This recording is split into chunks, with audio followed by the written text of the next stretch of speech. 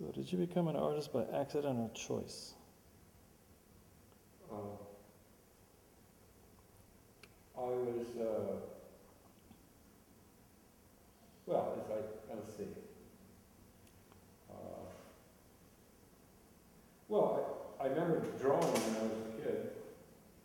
Actually tracing. I like to trace things. And I did a tracing one time, and my mother said it was very good. I don't know how one evaluates a tracing, but she said it was pretty good. And I don't remember her ever saying a lot of things that I did were very good. So I guess I kind of took it to heart and thought that, why is this not working? Okay. I guess it is.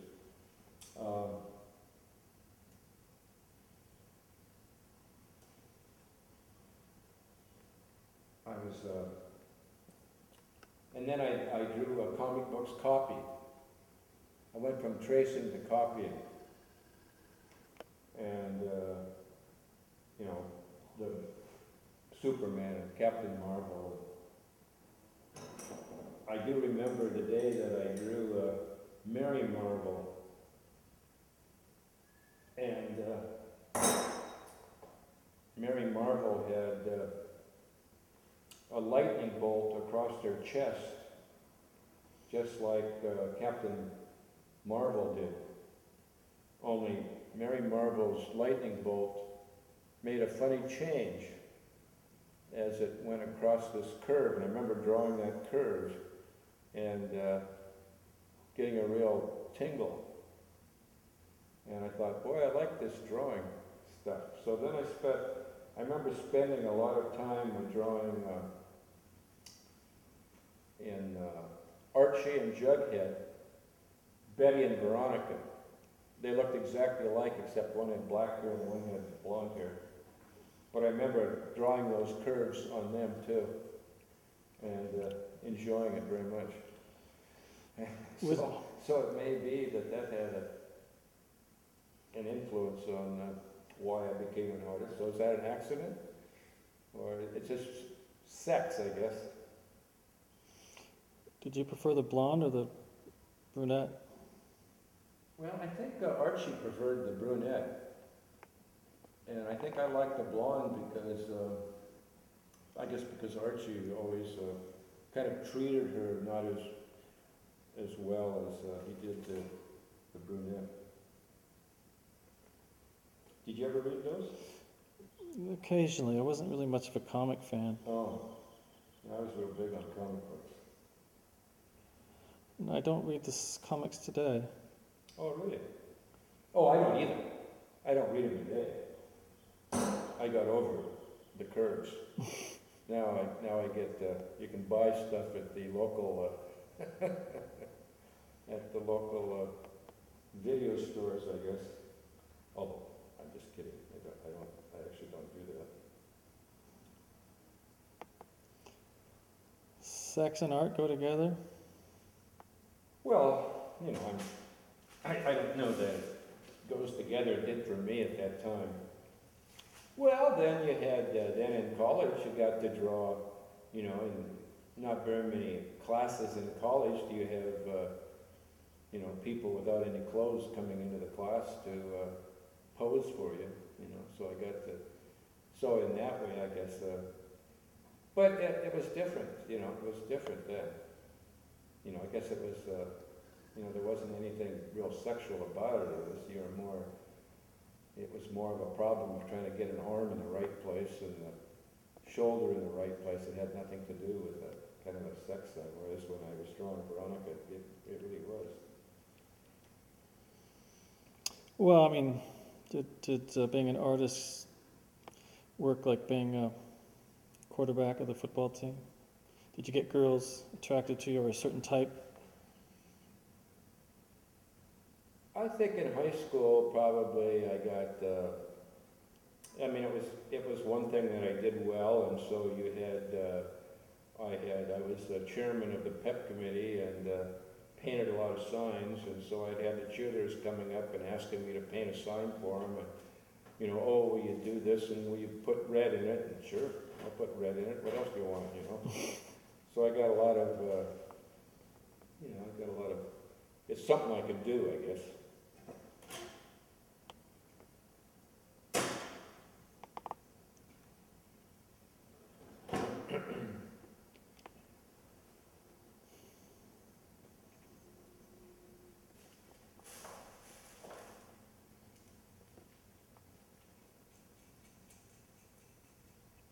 But that's right, you were also an athlete. I played, I only really, no, I was an athlete, I was a game player. You know, baseball really isn't an athletic thing as much as it is more like it's more like playing chess, you know, it's not you know, you have to be kind of an athlete to do other things, but in baseball it's just more, I don't know what it is. You know, in a way, it's not like a team sport, because you kind of do individual things in baseball, don't you?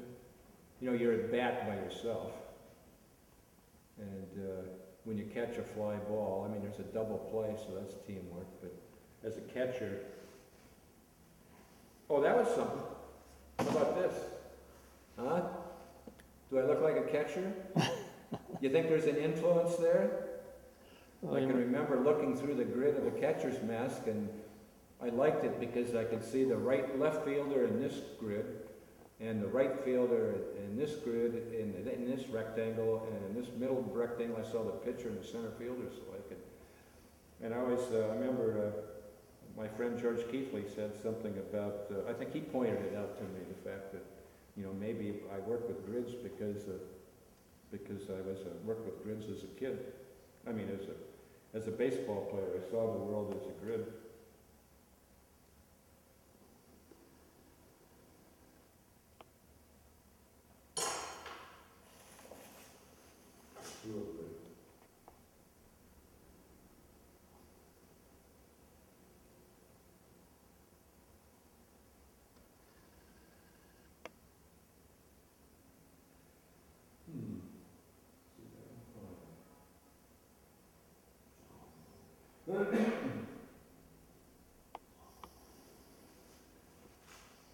Were you a catcher? Kelly, And what position did you play? I played in infield positions and I pitched. Oh. And he tortured me as a catcher. Why? Well, because he could do it. Yeah. You know, I was a pitcher and I made these funny faces when I pitched. You know, when I threw the ball. And as a catcher, he tortured me by, when he'd throw it back to me, he'd make the funny face. And I couldn't make a funny face at him because I had to pitch. Uh-huh. You were in a more serious, that was more of a serious position, huh? Yeah, man, you could get... I still remember the only home run that was hit off me. Oh, really? Yeah. Uh-huh. Traumatic. Was it? Don't you remember all the traumatic things? Or do you remember all the happy things? In life. Oh, in life, no. The traumatic things. Gee, do I remember the traumatic things as well as I remember I think one tends to forget those, a lot of the negative stuff and tend to remember the good stuff. Well, that makes you an optimist and me a pessimist. Well, that could be. Yeah, I'm sure that's Or something like probably true.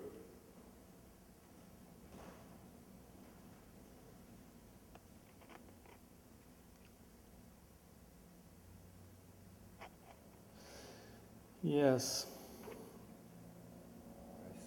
I see.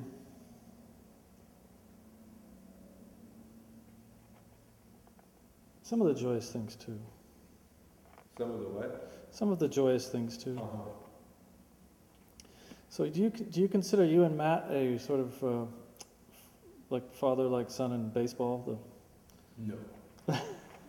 What would that mean, though? You mean well, Matt never played baseball.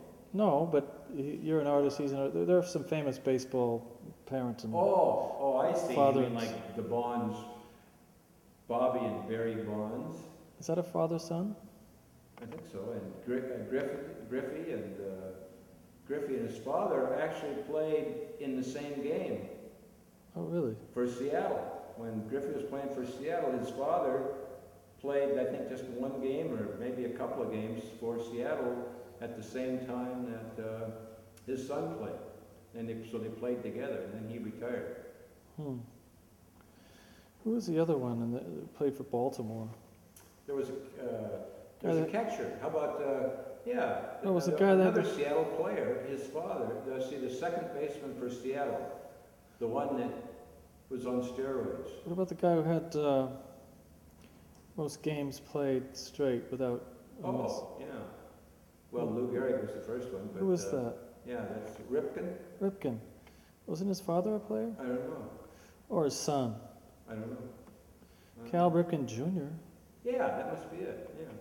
Or is that his name, Cal Ripken Jr.? Is that? I don't know. I think it's his name. But the guy that played second base for Seattle actually came in for most valuable player of the year. Came in second place the year that Ichiro came into the league. Two players from the same team were nominated for, or ran for. I mean, I think one was first and one was second, and I've lost his name. His brother played for the Yankees. So three of them played. He and his brother and his father all played.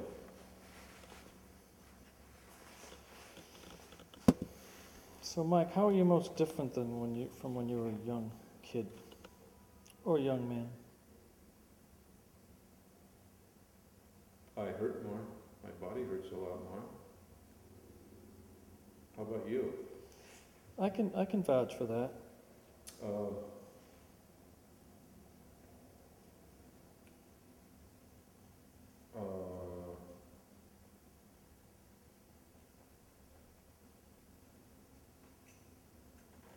This is in the wrong place. How am I different?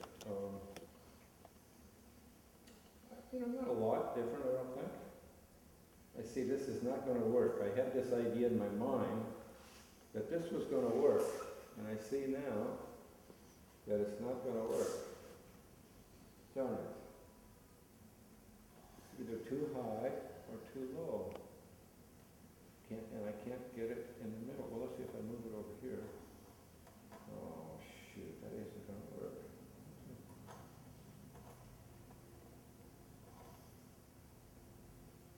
I don't think this is going to work. Since I'm making this movie about you and a Reese. Yeah? Tell me about the first time you guys met, or how you met, and how you got together in this kind of interesting partnership. Reese was, ask him that question. I'd be interested to see what he remembers. I got a studio downtown LA, and he was, this ain't gonna work. Damn it. Gee, it was such a good idea too. Huh. I guess I'd have to cut a piece out of there. I found a studio in Los Angeles, and he had a small studio upstairs, and was introduced to me by the owner of the building as being a person that could help me in, if I wanted to build a loft or anything in the studio, that he would help me. And so Matt moved in also. It was in the summer, so Matt always stayed with me in the summer. And the two of us, and Reese would come down and cook for us. And I didn't have a kitchen. All I had was a hot plate. But Reese would cook for us, and the three of us would eat together, and then I put in a bath. I had a toilet, but no shower, so I put in a shower, and I'd do the dishes in the shower. And there's nothing more disgusting than the next morning getting up and slipping on pasta in the bottom of the shower. It's not a pleasant thing. And so that's how we met. And then we ended up in Mexico together because he had darn it! Well, I'll have to go back to the other way of doing it. Damn, I didn't want to do that. We had a trailer in Mexico. And he invited Matt and I one time down to stay with him, so we came down and stayed in the trailer and had a great time. And then Matt's mother was building a house. She and her husband were building a house. And they were living in a trailer, and they'd finished the house and said that I could, I thought, well, I could buy that trailer. I got a real good deal on the trailer. So I bought the trailer and moved it next to his trailer in Estero Beach, and we were there for about 2 or 3 years until they had put in these lights that were like, it was like, we used to sit out underneath the stars outside the trailer and look at the stars and build a campfire. And then all of a sudden, there was this, they put in these halogen lights, and it was like living in the middle of Dodger Stadium. I mean, I could actually read the newspaper inside the trailer with no lights on because it was so bright. And so we decided, we got to get out of here. And then we found this place, brought the trailers here, and built the house. So that's, I don't know, you know what? I don't know any other men that really live together unless they're gay. Do you know any guys that live together? Or women, for that matter, that live together that... Lots of people do when they're younger. Yeah, when they're younger. Do you know any people when they're older? Do you know of any, besides Aris and myself? I know of no one. No, I don't know of anyone. I know of guys that live together, but they're all gay, and I know of women that live together, and they're gay. But I don't know of any non-gays. So it'd probably be very easy for us to apply for some kind of a gay, you know, sometime, like the police department at one time was under pressure to hire gays, and it would be, I could probably say I'm gay and get a job because I live with somebody, because a little bit of change of career and. Yeah.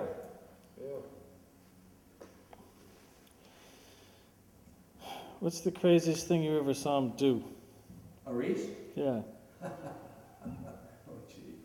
I don't know. See, I can't, this isn't going to work either. I can't, I don't have enough, darn it. Well, maybe.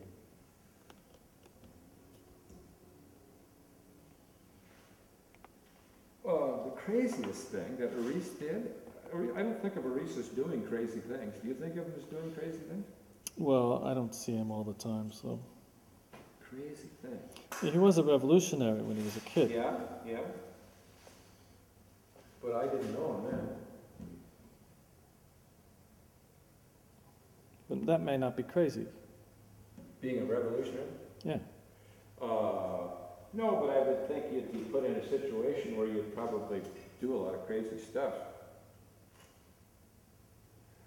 I've got to check this over. I can't believe that this isn't going to work.